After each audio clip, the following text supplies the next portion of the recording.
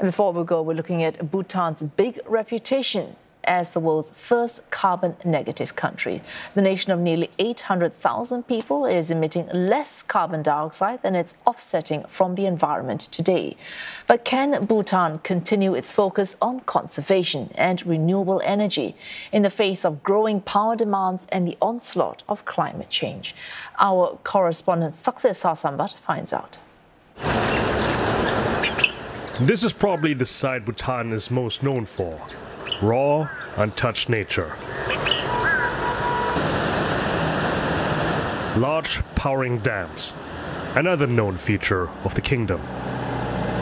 Bhutan gets its power almost entirely out of hydroelectricity. It's also a key economic driver. But most of all, it's their main source of pride for its green credentials. But all these efforts are under threat by the global challenge of climate change.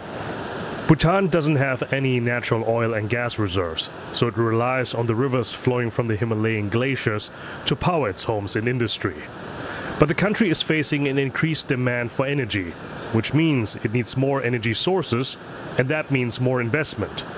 Bhutan is generally known as very cheap hydropower, which is probably not anymore. If you look at some of our older hydro plants, of course the cost of generation is low because there's no cost of fuel, but a huge capital investment. Just to give a perspective, even if you want to do hydro 10,000 megawatt in next 10 years or 15 years, we're looking at the capital investments of $15 billion plus in our GDP of $2.53 billion. So that's a huge investment requirements in the hydro sector. As we also talk about diversifying energy. 15 years ago, the then Bhutanese government set out a target to increase the production capacity of all its hydropower to 10,000 megawatts. But by last year, it achieved only less than a quarter. Poor geological conditions at the construction sites and escalating costs have been blamed for the delays of the 4 planned hydro dams. Bhutan has been forced to partially import energy from India, which used to be the main recipient of its surplus power. And even when the dams come online, they will have to cope with the impact of melting glaciers that are already causing damaging floods in many parts of the country. So we are in the front line of climate change. And we look at the mountains where we looked with reverence and worshipped. That's where the biggest toll is taking place.